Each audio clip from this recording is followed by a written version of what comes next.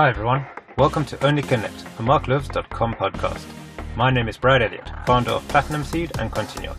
Every month, I'll be speaking to top business and brand owners about what matters to them most. This month, Ailyssa Pretorius of Uber Eats chats to me about how data and AI can unlock customer centricity and brand growth.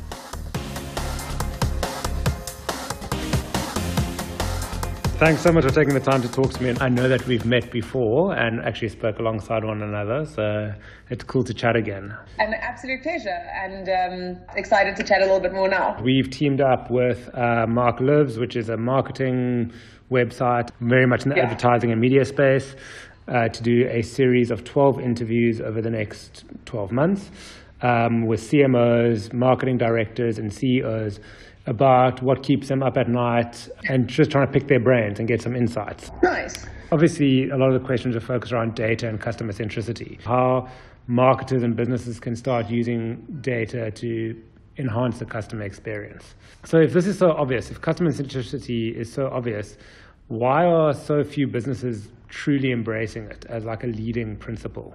In terms of like feedback that we've had from our restaurant partners, in terms of speaking to some of the third-party partners that we have already as Uber Eats, I think there's two big problems. One is the data actually isn't that accessible.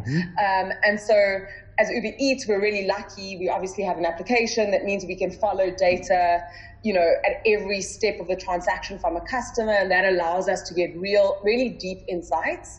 And so the first thing, it was really surprising to me how little detail the current POS systems in South Africa actually provide to restaurant partners. So basic stuff like stock management actually doesn't exist in most POS systems. And it's crazy. That was quite surprising for me. So I think the first thing is, does the data actually exist? And the second thing that I found is the idea of using data in a very smart way means that you kind of need to be very clear on what your objective is and what your outcome might be and how deep you want to be in an investigatory world. So kind of, do you want to decide all I want from my data point is to drive new sales? And to do that, you need to get really deep into segmenting the data, thinking about the data in different ways, and letting the data talk to you. What I've found is very often when people have a ton of data, they go very high level, and so they're not getting the deep insights that really can drive customer centricity. Yeah, listen, from my experience, I think you've hit the nail on the head with those two problems, because it's what we experience with our clients as well. Quite simplistically, it's not something that our generation has been taught really in terms of how to deal with this kind of big data. I'm seeing trends within the industry of more and more people investing in basic things like data analysts within their organization, business intelligence,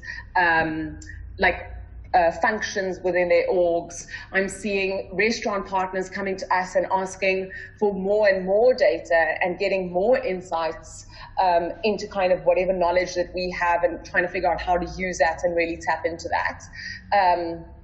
And I think it's a natural progression of where we have to go, right? Like it doesn't make sense to take a big risk when you've got a ton of data that will help you mitigate that. And I think people are coming around to that idea above and beyond the customer centricity opportunities. There's access to data, which is one problem. But obviously the other problem is once you have the data, everyone's sort of just taking this high level view. But it seems like from there, you're seeing quite a bit of skills development and people up hiring and upskilling. But I've always wondered if as businesses, they either just don't understand the value that data can extract or give them because, as you said, they don't have a clear objective, whether it's just laziness. So, for me, the technology exists to segment and deep dive into data. Do you think change management is actually quite a crucial part? Getting people's attitudes to change towards data is more of the problem than the technology itself.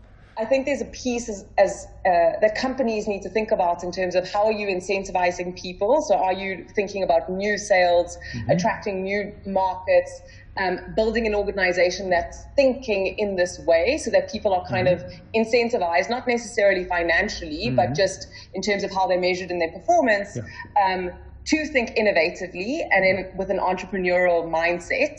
I'm not convinced people are lazy. I'm convinced that I think it's more they're not clear on where to even begin. Yeah. And I think, you think about how people perceive people who data analyze, and you imagine a bunch of geeks in a room who have old computer screens and are writing weird data queries. And I think it's quite intimidating.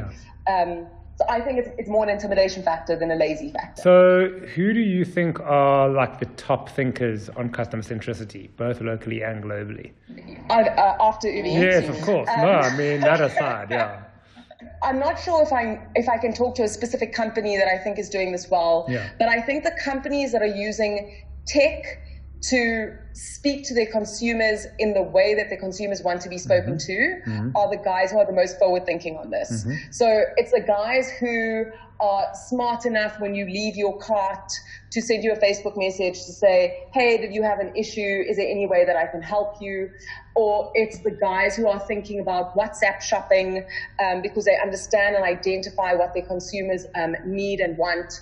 I think the people who are perhaps maybe not being customer centric, but are definitely using data in a very strong way and are thinking through behavioral economics and the way that they're building loyalty to their platform. The guys that I kind of get inspired by are Discovery Vitality. Like what they're doing in South Africa is the kind of one of a kind in their industry in terms of using data to identify consumer behavior, identify how you can change that behavior, and identify very clearly what makes a consumer tick.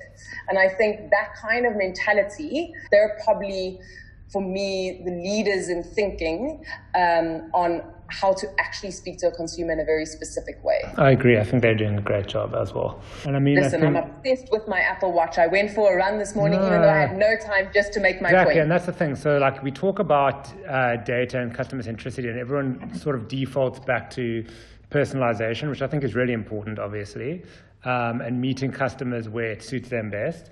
But if you talk about true behavioral change, if you look at like Vitality and Apple Watch and points, like it's not even, for me, it's not even about them debiting an amount off my credit card for the Apple Watch anymore. It's an obsession to make sure I reach my goal and my points. So it's almost like the stick has fallen away. You know, oh my word, if I don't reach my goal, I have to pay for my watch. I think they've really actually changed that behavior. That's where they've totally done it right in terms of balancing that carrot and a stick. Because I don't feel like I'm penalized, and this, they've been very specific about this, and they've experimented a lot with figuring out the right mechanic here. But exactly to your point, I actually don't know when they charge me to my bank account or not, but I certainly know that I've got a leaderboard with my family. I don't want to make sure I'm the one who doesn't get their points for the week. You know, and I'm doing, you know, all sorts of health checks and assessments that I would never do as someone my age, just to get a couple more points on the board. So, I think it's really exciting what they're working through at the moment. Yeah, and I think maybe to your point as well, your point earlier around data and like sort of this perception that it's a bunch of geeks sitting in a room with old computer screens. I think maybe that was the type of data we used to have. We used to have really dry, demographic, non-behavioral data, right? Like a snapshot of a person in time. But with, you know, the rise of digital and technology and channels and platforms, the amount of data we can get on behavior, like actual behavioral data, is so massive that maybe that's why companies haven't really woken up to it as quickly as they should have. I think a number of companies are starting to think about it, and they're the guys who started to think about data a little bit earlier are the guys who are starting to do things a little bit differently. But I also feel like there's been a long time where we've had basic data and people just haven't looked. And it was just because it wasn't done, and it was okay to just do things based on whatever consultant or marketing company advised. Through data, you can really understand people and their behavior. And I think if you use that correctly, you can really build trust with them, right? And once you do that, you're actually able to transcend into verticals and businesses that you may have never thought of. So if you take Discovery as an example, I mean, they were a health insurance business. They now are basically a full financial services business, and they'll probably transcend into other verticals soon as well. So, I mean, it really does give you the competitive advantage to not only dominate in your existing vertical industry, but actually go outside of it. And that sort of speaks to your virtual restaurants and dark restaurants as well. If you think about some of the things that Uber's done in terms of obviously sitting on a ton of data, we've built a product called Uber Movement, and I think it launched 2 years ago almost now. But we sat on all of this data, which showed how people were moving around cities. And we realized city planners desperately wanted to understand this because we have that by time of day and where is their starting points and how are people congregating. And you can imagine how much a city planner values understanding what happens on a Friday at 2 o'clock in the morning and what do I need to do to make sure that the city is adequately secured, the roads are okay, where are the roads being used more and more. And Uber actually open sourced this. And people are using this to get a deeper understanding of their cities. I think like if you think about it from an Uber Eats perspective and you think about where the world is going in terms of understanding their food a little bit better, figuring out salt content, figuring out sugar content because of the current rate of obesity, does a platform like Uber Eats start to become a information sharer, more than just a place for you to order your food, but provides you the kinds of information that you need to make the right decision making when you're eating. By the same token, does Uber Eats become, and this is not on our roadmap to be super clear, but I just think the world is limitless with some of these things. And I think there's a lot of experimentation going around globally as we start to understand consumer behavior a little bit better. And I think when we talk about customer centricity, it's putting the customer first, but it's also about getting a deep knowledge of what the customer is actually looking for and making sure that you're continuing to provide that and innovate against those insights. Yeah, and I guess that's why the most innovative companies don't mind making their data open source, because they gather more and more and have more and more insight into people, which they can then obviously, let's be honest, we're in business for profit at the end of the day, but then they can use that down the line to sort of further understand their customers and obviously increase customer lifetime value and build that relationship. Yeah, and I think what's interesting, if you look in the tech industry, if you look at the leading kind of technology companies in the world at the moment, I actually would argue that they're definitely motivated by profitability, because everybody needs to get there if you're going to be a business. But I think the fundamentals is figure out a consumer need, solve for the need, and you'll make a viable business model. Versus maybe some of the older school thinking, which is like, let me make sure that I'm profitable from day one, and that means I have to make adjustments to my service offering unnecessarily to fit a financial model. Would you be comfortable in telling me who you think is losing in this field? Who's losing in customer centricity? It doesn't have to be one company. It might even just be an industry. Actually, the adoption of available data that I'm seeing happen a lot slower than I've anticipated is actually with our restaurant partner base. I feel like the industry in South Africa is not using data as quickly as it should. And it's interesting in South Africa, if you look at Cape Town versus Joburg, if you just started basic stuff like trends, like how quickly is our Cape Town restaurateurs adapting to trends in global food trends versus Joburg is. And then similarly, when you start to see changes in consumer habits, how quickly are we adapting? And, another good one is the grocers in South Africa and the retailers in South Africa. Those are the ones I was going to bring up, How have we not thought about, Amazon is massive, virtual shopping and on-demand shopping is something that is definitely a movement. We understand how much more precious time has become, and this is what makes Uber Eats a success. And I feel like in South Africa, some of our retailers have just been a little bit slow to adopt some of the insights that they definitely have. Yeah, and that's for me was my number one go-to, and I'm on record for it, is Woolworths.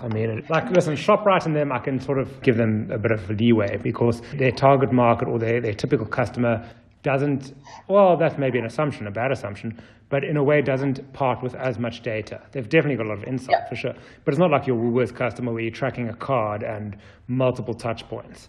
So I think retailers are really underinvesting in sort of uni-channel approaches as well. Think about how long we've been offering credit through retailers to consumers. So that gives you such great intel 100%. In terms of when are they shopping, when are they spending the most, when are they defaulting on their payments, what are their trends on purchase, when do people start winter shopping actually, and when do they stop? Having dealt with them on a one-to-one basis, lots of them, and not just the retailers and grocers, they all have the same excuse around oh no, that's that data sits separately from that data, and everything's siloed, and we've got this one customer view project we're working on, but it's going to take 5 years to roll out. And I just sort of nod my head in absolute amazement that literally one of the biggest retail groups we worked with, we went there and we were so you want one a single customer view, how long is it going to take to pull all this data in?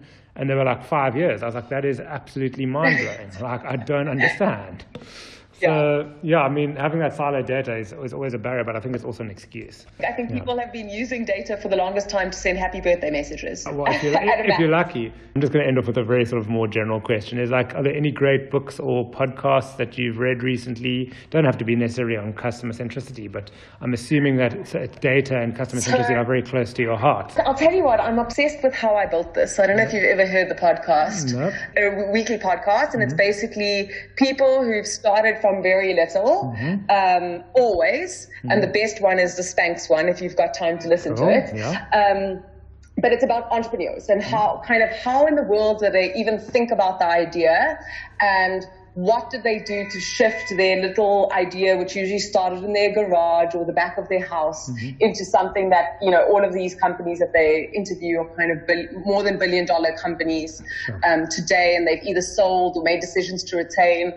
It's not necessarily about data, but it helps me think a little bit deeper about how are people thinking about these customer insights, how are they thinking about what the customer needs, and how, the podcast is amazing because it's about how relentless people are in their vision.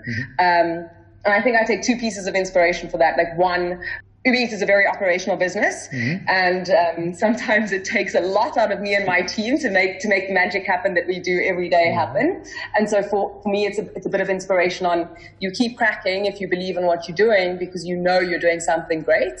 And the second piece that is super clear is you have to continue to innovate. It's impossible to be static in terms of your offering and succeed long term in a marketplace. And I think that's why I particularly love it. From a book perspective, I've actually downloaded, I haven't read them, I'm on leave tonight, so I'm going to start reading it on the plane. But this was on the recommendation actually of somebody from Discovery who spent a lot of time getting deep into behavioral economics. And he recommended I download this book. The book is called Predictably Irrational. I've heard about it. Apparently it's amazing. He's actually this guy, Dan Ariely, has written, if you go onto Amazon, a ton of books, particularly as he starts to learn a little bit more about how humans behave. So I'm quite excited to read this one. The one that I really enjoyed was How Google Works. Yeah, also a great book. And that was just, for me, a piece around getting a deeper knowledge of how to motivate people a little bit better, especially in this kind of industry. And then Shoe Dog by Phil Knight. Shoe Dog is a great book as well. Great entrepreneurial book about tenacity and gearing yourself to the facts and hoping it works out. Exactly. Risk take off, no. I think if there's one thing I've learned about entrepreneurs, they're all a little bit cooked, to be honest. You've got to be slightly nuts. So you've got to put it all on the line. Exactly. Okay, cool. Well, I really appreciate your time, especially on a day that you're flying out. Thanks again for your time, and I hope to see you in Joburg soon. Absolutely. Enjoy New York. It's my favorite city in the world, so I'm jealous. Thanks so much. Okay, cool. Have a great weekend. Bye. Thanks for listening. This has been Brad Elliott for Only Connect, a MarkLives.com podcast. If you've got any questions about data, AI, and customer centricity, please feel free to drop me an email at bradley@platinumseed.com. Until next month, keep connecting.